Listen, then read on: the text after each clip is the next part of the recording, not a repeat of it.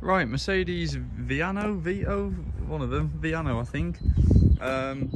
Yeah, it's not a bad van. Got quite a few marks and scrapes and little bits here and there around it. Mick started it up this morning. He said it was a little bit rough to start when it's cold. It starts up no bother at all now though.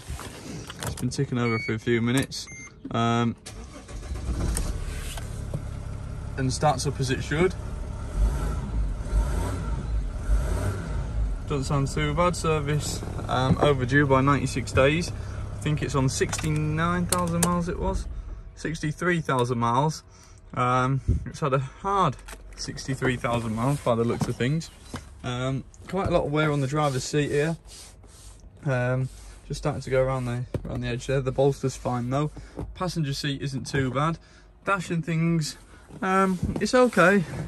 It's not too bad. A little bit rough, just around these dials here. Not the neatest, but it's okay. Centre console and things are good. Carpets are nice and clean. I can't get in the bonnet. Someone's pulled the bonnet lever off, so I'll have to fix that and get a pair of pliers on it. Yeah, headlining and things are good. It's no, it's fairly clean inside. A little bit of fade on the seats there from the sun, I believe, gone a little bit yellow. Same on the back, but all nice and clean, no rips or tears. This one was folded down when I opened the door. Looks like the armrester's bust, keeps slipping and things. I've tried, as you can see, there's a lever that side to do them. I've tried doing this one, but it doesn't seem to want to go up, so that one's a bit of attention. Obviously got all this down, so under here all the carpet's lovely, really nice and tidy. So yeah, interior wise, not perfect. Obviously once that seat adjusted, I'm sure it won't take a lot. I'll have a look when I get a bit more time. But yeah, other than a bit of orangey from the sun on the seats, yeah, it's not too bad. Bit of wear there, like I mentioned. Dashboard again, average. Yeah, bodywork wise, fairly rough to be honest with you. Got to say how it is. For the people who can't come and view, quite a bit of knocks and scrapes and things on the door there. Open the door and everything when they got out of it. A few marks down the bottom. Don't help being black, it shows everything, doesn't it?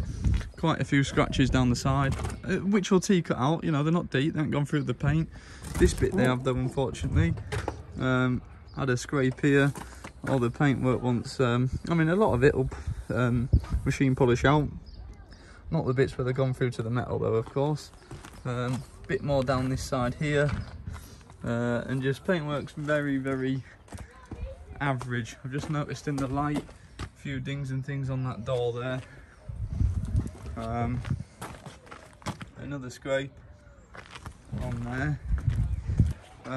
Quite a few around the back here as well, on the back bumper where they've backed into things. Don't know if the parking sensors work. So yeah, do expect quite a few marks and things around it.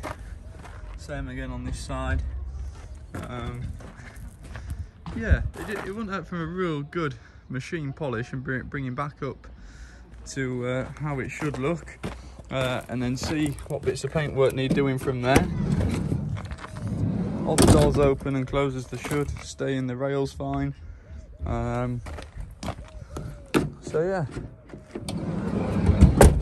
so quite a few age-related marks. Maybe had a hard 63,000 miles. A few more bumps and scrapes and things on the front. Headlights want redoing, the lenses. Oh, another thing, mirror has been taped on. That wants attention. Quite a bit of sun peel on the top look there as well. So not the cleanest van in the world. But yeah, I don't know what history and things we've got with it. It looks quite bright on video. Don't let that fool you. It isn't as bright as it looks now in real. I mean, the reflection and things on the van, it looks really clean, but it's not when you you know, in person. It does look a lot better on photos and videos, so I must stress that. I don't want to disappoint anyone. We've got to tell it how it is. But yeah, like I was saying, I don't know what history or anything it comes with. I wasn't here when it turned up, so give the girls a ring in the office, and I'll have a flick through and let you know what we've got for it.